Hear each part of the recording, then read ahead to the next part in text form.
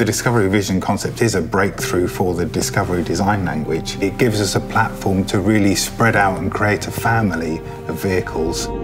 The seating arrangements are fantastically versatile. The car can go from a comfortable full 7-seat vehicle in one moment, then by simply operating the touchscreen seat configurator, you can change that into a 4-seat vehicle with limousine rear legroom within seconds. It's a very sociable interior depending on where people sit.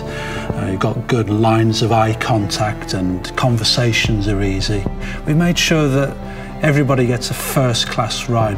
And I'm particularly proud of row 3, especially when the row 2 seats are moved out of the way. You get that limousine feeling. We've deliberately separated that environment from the rest of the cabin with a really strong colour change that really creates this cocooning environment. And in many ways, the 3rd row seats are the best seats in the house.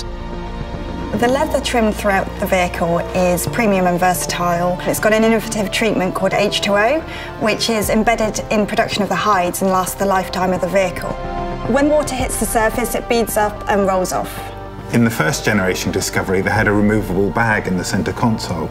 We've taken that and applied it to the door casings.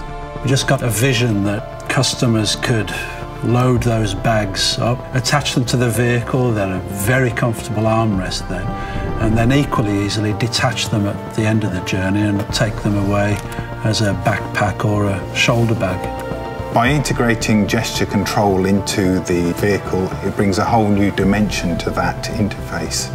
We've treated each seat as an individual zone within the cabin so that each occupant can watch a movie individually to the others within the car to really enhance that versatility.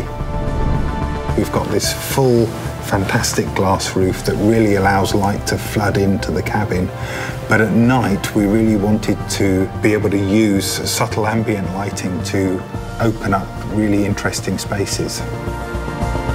It's something that we're very proud of and really believe that we've got something strong for the discoveries of the future.